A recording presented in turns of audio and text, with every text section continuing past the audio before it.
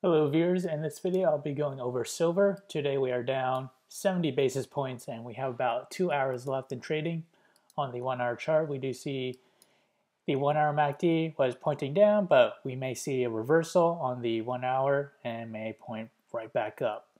And on the 4 hour chart we recently touched overbought RSI yesterday, and then we maintain support between the 9 and 18 moving average on the 4 hour chart. And if we expand out on the daily chart, we do see that we start to see a daily MACD convergence. So that is definitely bullish, and we may even see another new high, or higher highs I should say.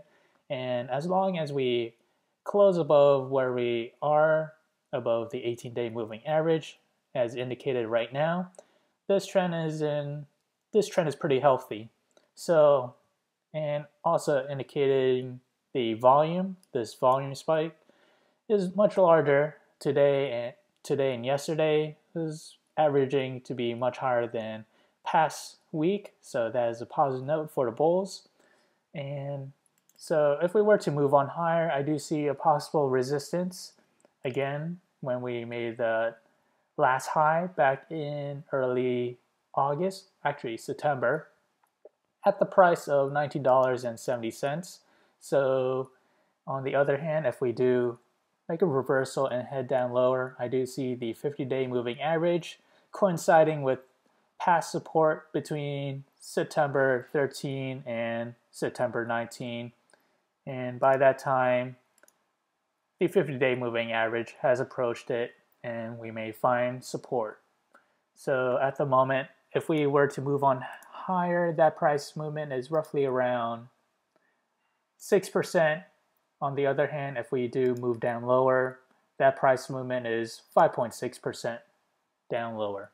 So let's head to the forecast model. On here, I'll go day by day, where silver will head to the next coming days. So we have 1 day out, 2 days out, 3 days out, 4 days out, 5 days out, 6 days out, and 7 days out. So which one of these forecast models we should focus on?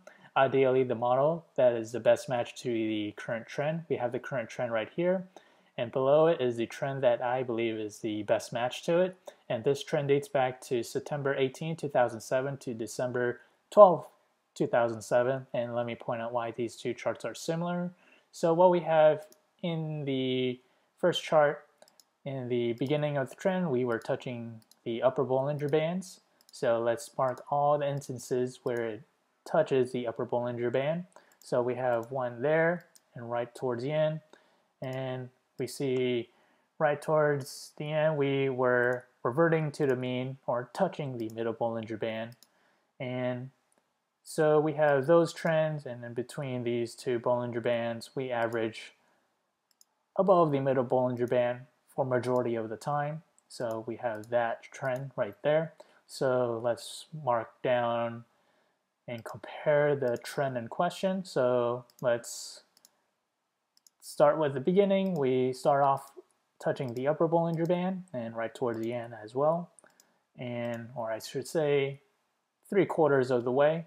And right towards the end we did revert to the mean and touch the middle Bollinger Band right towards the end. And let's find the compare. We average above the middle Bollinger Band for a majority of the time between this first and second touch of the upper Bollinger Bands. So we have about 1, 2, 3, 4 points. We also have 1, 2, 3, 4 points. So there's reason to believe if the trends and patterns are the same, the outcome and forecast should be fairly the same.